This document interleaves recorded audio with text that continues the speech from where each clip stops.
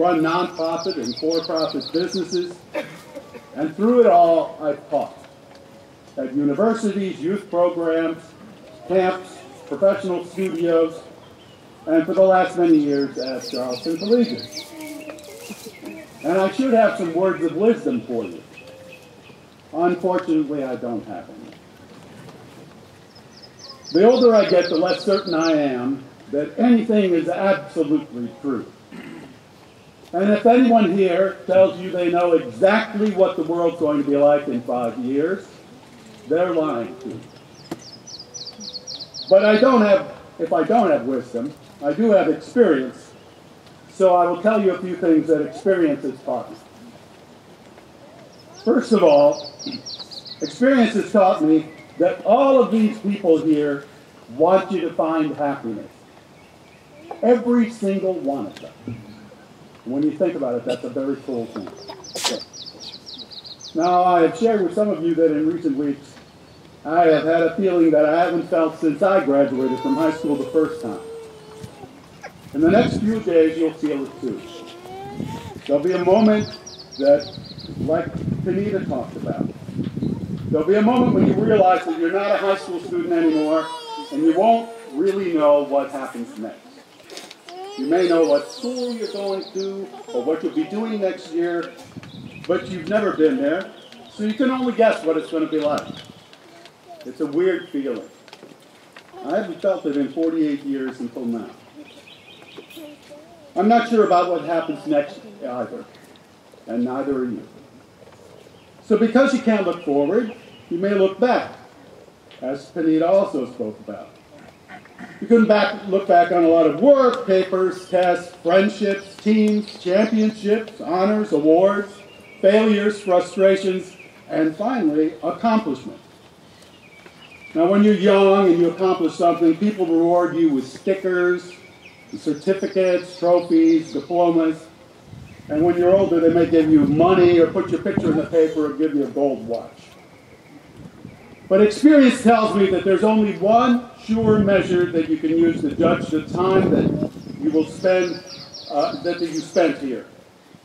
It's the same measure that you can use to judge the time you will spend in the schools, the jobs, and experiences that you'll have in the future.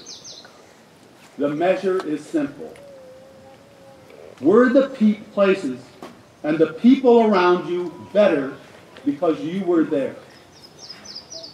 If you could say yes to that question, you'll have the happy life that these people out here hope that for you. And when it comes to Charleston Collegiate, I can assure you that we are better because you were here. You may have seen some alumni passing through here from time to time. This week alone, we saw Ty, Jaquan, Trayvon, Emily, Miranda, Trevor, Josh, and others. Experience has also taught me that we will remember you, that I will remember you. I will remember Ashley's bravery at coming to a new school and jumping right in, participating and leading in everything. I will remember how happy we were to see Maggie reappear. And I will remember that she always said hello to me and said it with a smile, even when she had an armful of children. I will remember how serious Amber seemed to be, until I discovered that she was really silly and goofy.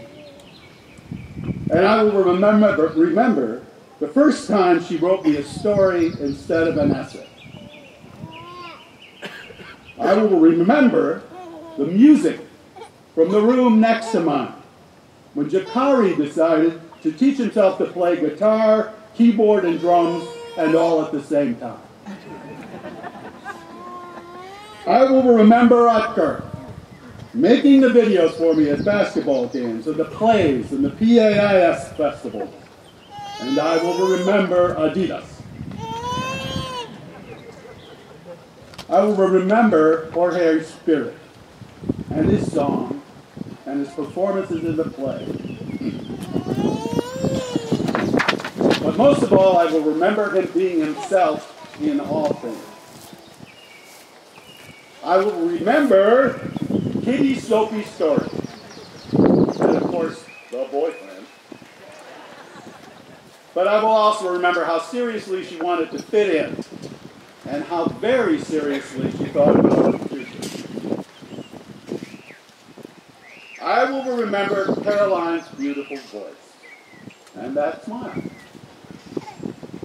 and Caitlin's beautiful photograph, and her enthusiasm in her senior presentation.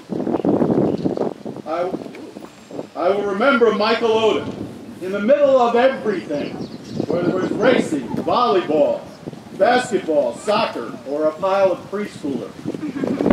And I will never forget Neale. None of us here will ever forget Michael McWhite and his constant efforts to entertain and inspire us. And I will remember the insanely inspired genius of his film. Nor will I ever forget being advisor to a group of 7th grade boys and their worried parents. They're all here now. I will remember the first time Hayden blew by me on the basketball court, but I will remember more the first time he almost laughed at one of my lame jokes. I will remember Michael McCann's brains, but I will remember more my shock when he spoke out loud to me. I will remember Cole's kindness, but more importantly, I will treasure watching him discover his passion for making things and his desire to get better at it. I will certainly remember Chris's good man. But what will stay with me is that the day that he decided, without being told, that he would really leave his job through. I will remember my favorite class ever, which included Arturo, Alex, and Panita, when we experimented with student-directed curriculum. And they came out with projects that included underwater cities, holographic teleportation, and the regeneration of limbs. And I will remember Arturo's beats and Alex's art. And I will remember that no matter how late I was for that particular class, and I was late all the time, when I got there, they were always working because of their leader. Yes, Panita was always this mature, even in 7th grade. I will remember Tommy trying to learn basketball, or inspiring us to be better at math, but most of all, entertaining us with beautiful music. I will remember Evan being brave enough to take an acting class, and his leadership on the court and around the school. But mostly, I will remember that if I ever needed help with anything, I would always turn to him, and he never let me down. All of you teachers have their own reasons to remember you. And they will remember you. And they wish for your happiness. But I feel compelled to leave you with some wisdom. Since I have none of my own, my experience tells me to turn to the wisdom of others. And because I am an arts teacher, and because I am in some small part Native American, I will leave you with some words from my people. For those times when your happiness may escape you. In many cultures, when people came to the shaman or medicine person, and they were disheartened, dispirited, or depressed, he would ask them these few questions. When did you stop dancing? When did you stop singing? When did you stop being enchanted by stories? When did you stop finding comfort in the sweet territory of silence? So, if your happiness slips away, as it will, and your answer to these questions is, it's been a while, then here's what you should do. Go dancing. Start singing. Play an instrument. Go to a play. Go to the movies. Or even, God forbid, read a book. Or just walk to the ocean, walk in the woods, or climb a mountain and enjoy the sweet territory of silence. Class of 2015, we wish you happiness. Thank you.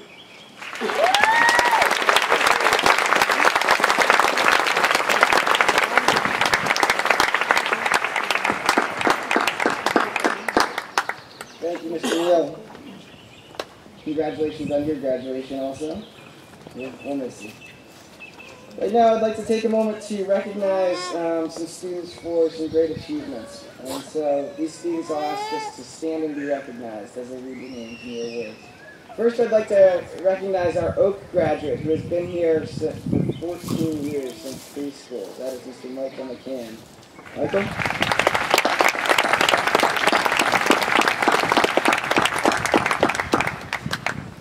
The Kiowa Seabrook Exchange Club Youth of the Year Award this year was awarded to Miss Caroline Knight.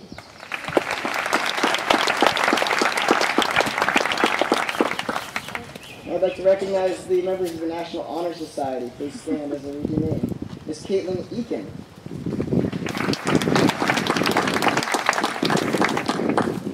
Mr. Zidane Han.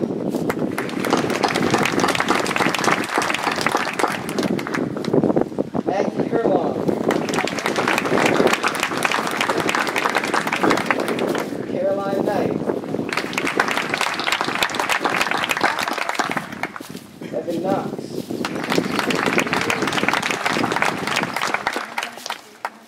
And Mr. Michael McCann. Every year we give some special awards out also. The first is the Spirit Award. And this is awarded to the senior who best embodies a positive spirit and encouraging spirit. This year's award winner for the Spirit Graduate Award is Mr.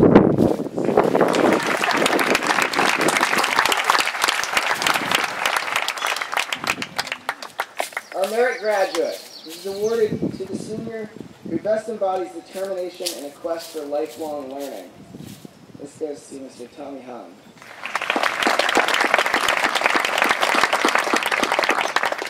Service Award is awarded for outstanding selfless service to others. This year's recipient is Maggie Herlong.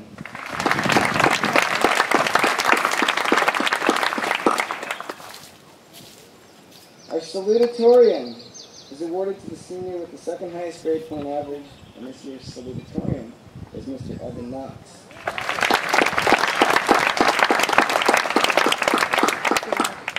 Our valedictorian this year with the highest grade point average in the class of 2015. She can come on up and get a medal. This is Miss Caroline Knight.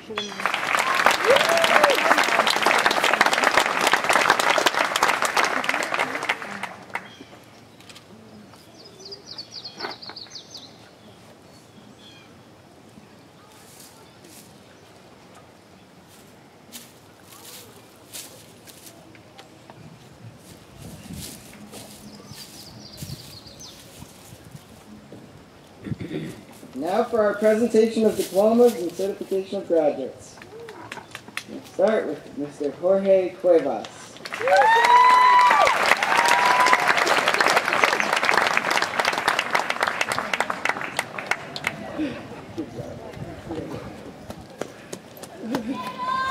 Okay. Mr. Cole Christopher Drury.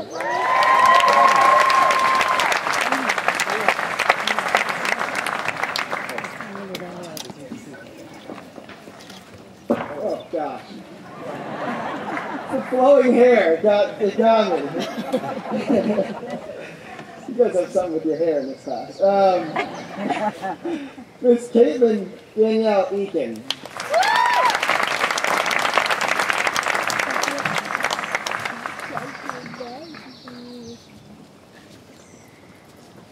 Mr. Hayden Jeffrey Frank.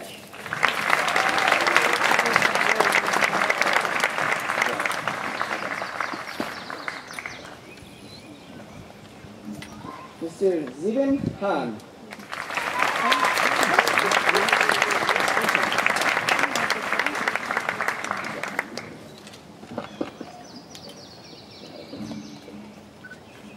Miss Margaret McAdam Hurlong.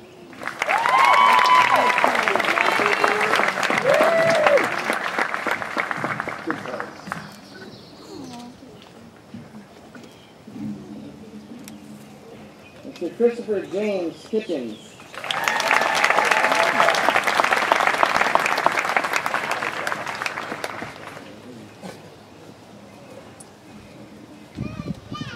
Miss Caroline Elizabeth Knight.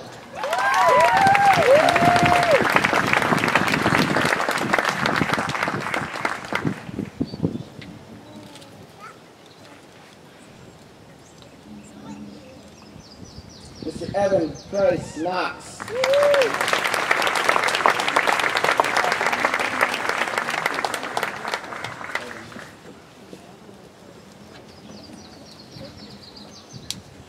Miss 1C Lee.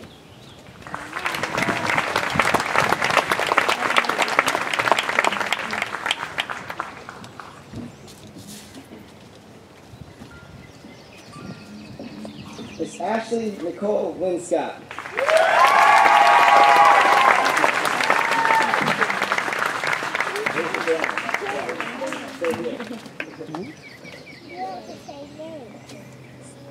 Miss Cadby Long.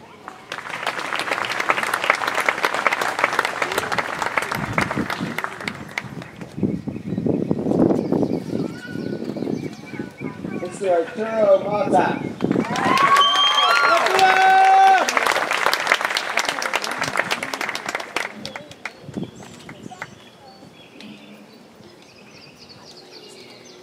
Mr. Michael Claney McCann.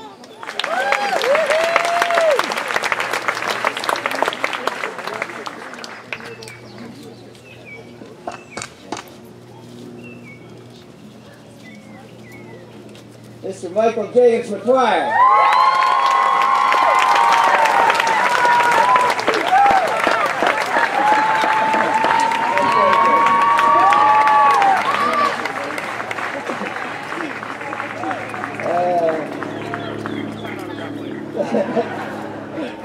Mr. Estes Dakari Lindsay.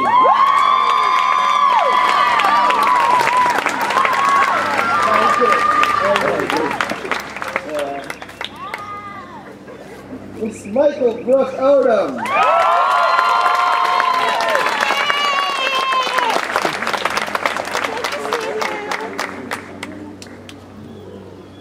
Mr. Alex Tovar.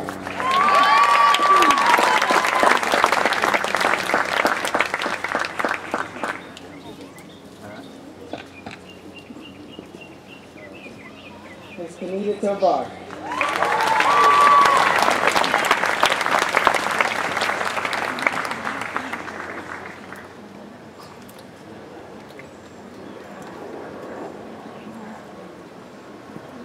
And finally, Mr. Whitaker Womeyer.